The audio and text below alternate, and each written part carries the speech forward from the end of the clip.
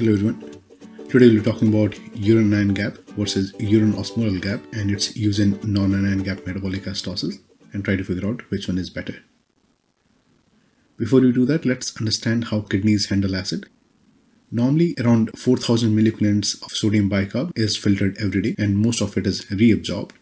You also have around 50 to 100 milliequivalents of non-volatile acid that are produced in your body that needs to be removed.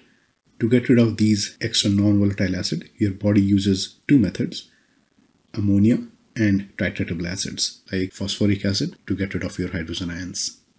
In a mathematical form, your net acid excretion is nothing but amount of ammonia plus amount of titratable acid and subtracting amount of bicarb that is lost in the urine. Since there is hardly any loss of bicarb in the urine, that's approximately zero. So you can already see that your net acid excretion is nothing but sum of ammonium and titratable acids. If you got worsening acidosis, your body can produce an ammonia by tenfold. Ammonia is obtained from your amino acid glutamine, which forms two bicarb and ammonia. Bicarb is reabsorbed and helps bicarb regeneration. The ammonia that is produced makes its way to the distal convoluted tubule where it combines with hydrogen ions to form ammonium ions and is trapped inside the tubules and is excreted out. Around 40% of ammonia is reabsorbed and goes into the urea cycle and generates two hydrogen ions. And you can see that this is a waste because those two hydrogen ions will be used by that two bicarb ions that were generated in the first place.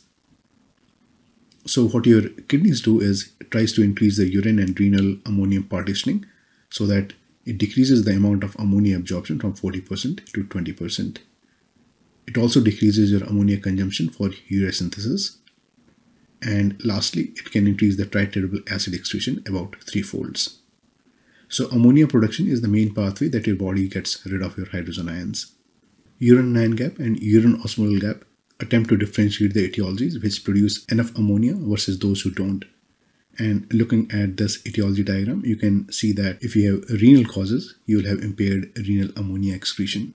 So using either of the methods can help you differentiate renal versus extrarenal causes for non-anion gap acidosis. Urine anion gap is your difference between sum of sodium and potassium in the urine and you subtract the chloride from it. And when you do that, you have a urine anion gap and this urine anion gap approximates to your ammonia production. If you look closely, urine anion gap actually represents how much extra chloride you have in comparison with sodium and potassium. And you're assuming that this extra chloride has got an ammonium counterpart. So urine anion gap in a way represents amount of ammonia indirectly.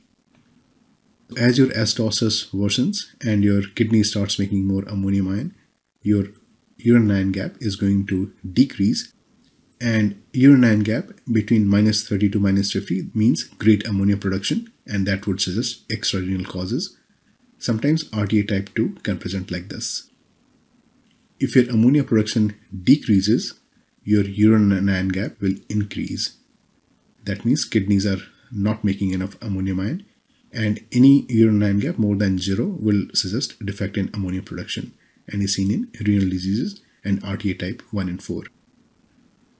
This is a little bit counterintuitive to remember because of the negative sign.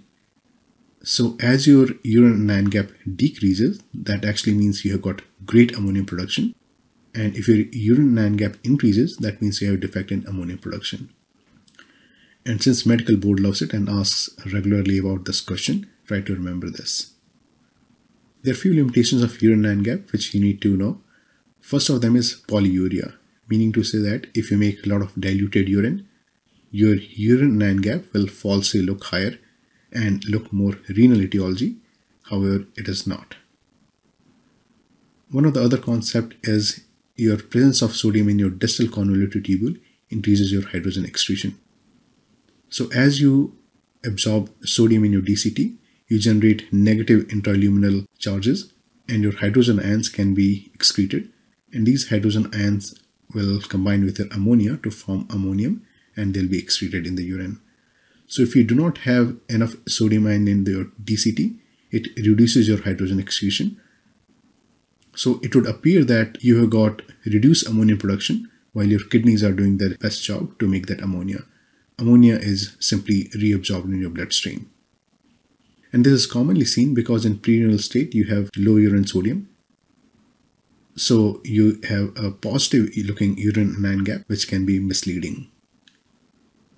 Lastly, presence of filtered anions can be a cause of problem as well.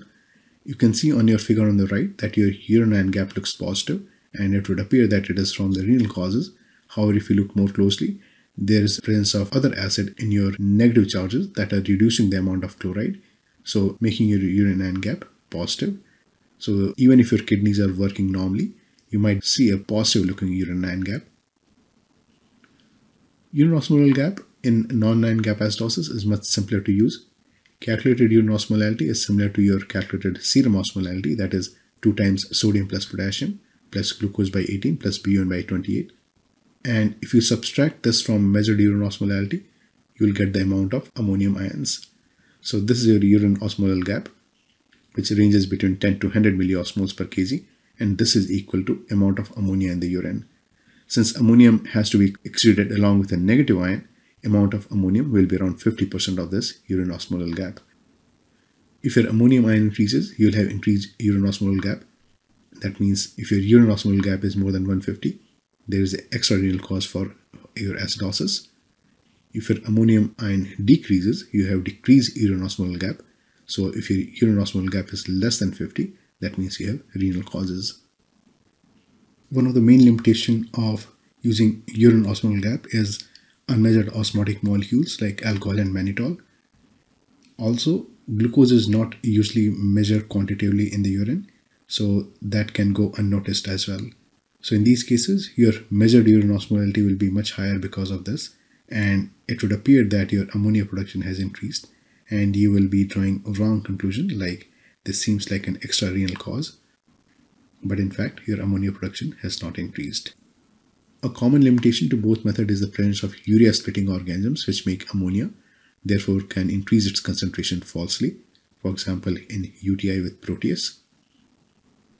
Also in patients with bladder pouches reconstruction with GI tract, for example ileal conduit or jejunal conduit, these portions can absorb ammonia and can make your ammonia appear falsely low.